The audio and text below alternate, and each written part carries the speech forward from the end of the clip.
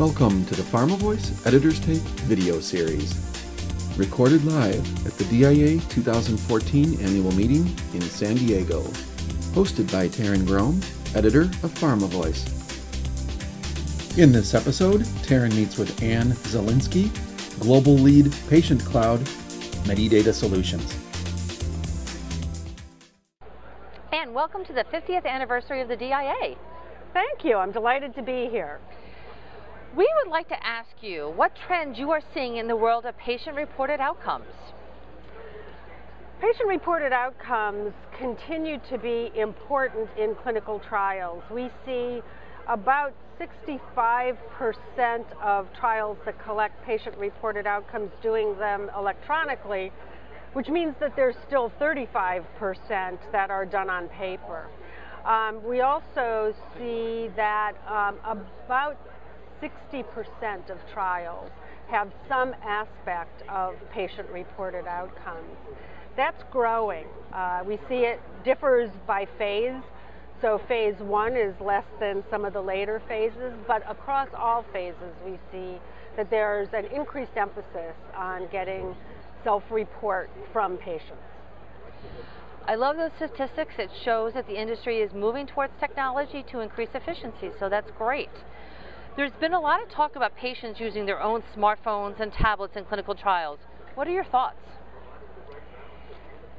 There's a lot of interest in the industry, and you can understand why. If I drive down the street without my phone, I'll probably go back and get it. And so if that's the way that I was providing data as a participant in a clinical trial, it would make a lot of sense for me to be using that. On the other hand, it's very early for patients to be using their own devices. Not all apps that are written to collect patient-reported outcomes work on all platforms, all operating systems, or those that do require continual connectivity, which isn't realistic. Go into the subway in New York or into the woods or at the beach, and it's very likely that you may lose connectivity. So it's a wonderful idea. We're seeing lots of interest, particularly from the innovation groups at Big Pharma, as well as smaller companies that want to find more efficient ways to conduct clinical trials. And we're looking forward to the maturation of the technologies to be able to bring your own device a reality. I think you've hit on 2-3 very important points, and I think that the uptake will be more exponential as we go forward and technology continues to advance, no doubt. How do you see the process of capturing patient-reported outcomes changing in that light? In general, we're going to see more and more emphasis on getting data directly from patients. Even data that's collected now at sites, I think we're going to see moving to the patients when they can report it easily in a way that's integrated into their daily lives. We'll see the process shift a bit from site data capture to more and more captured directly from patients, whether it's on smartphones or tablets, or maybe even biometric devices, monitors that collect movement or blood pressure or glucose readings or things like that. So in general, we're going to see more and more patients doing that, and we're going to see more and more trials looking to include data from patients to support not just primary and secondary endpoints, but also reimbursement, so that when drugs are marketed, there's some evidence that in fact patients will use them, not just that they're efficacious and safe. Medidata has always been at the forefront of innovation in terms of technology. Now you have an ePro offering. Please tell us about it. The Patient Cloud is Medidata's entree into patient-reported outcomes.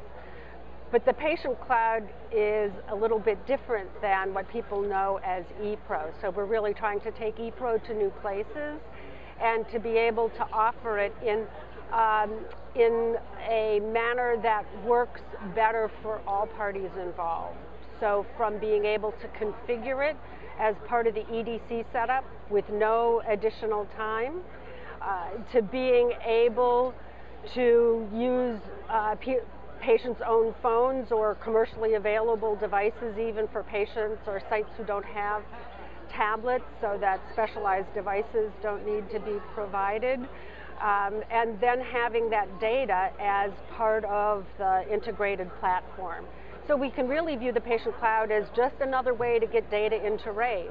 It's sort of like an iceberg where 80% of what happens is in the platform, and it's the 20% that you see in the app. The app is in the iPhone store right now, so if you go there and search on Medidata, you can download it. Of course, unless you're enrolled in a trial using Medidata Rave, you won't have any forms to fill out. It's exciting. Congratulations. Thanks. Let's talk about one of the hot topics at this show and has been in the industry for the last 18 months or so, patient centricity and engagement. Big topic. What's your perspective? Well, obviously the voice of the patient is something that everybody wants to hear more loudly and more clearly than in the past. Patients themselves are advocating for that. Regulators are advocating for that. And so we as an industry need to pay attention to that. And we need to reduce the patient burden.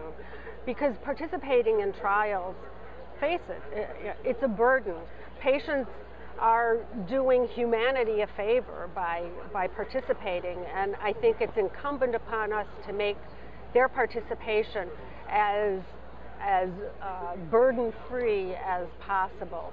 So I see that being a big emphasis, making things available, easy to use, an emphasis on user interfaces, and I think we'll see it come in all sorts of ways, both in gathering data from patients and in providing data and information back to them that can help them in their participation.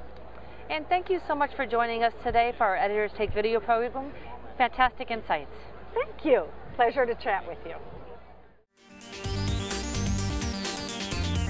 Additional Editors Take videos, as well as podcasts, white papers, webinars, and more are available at www.pharmavoice.com.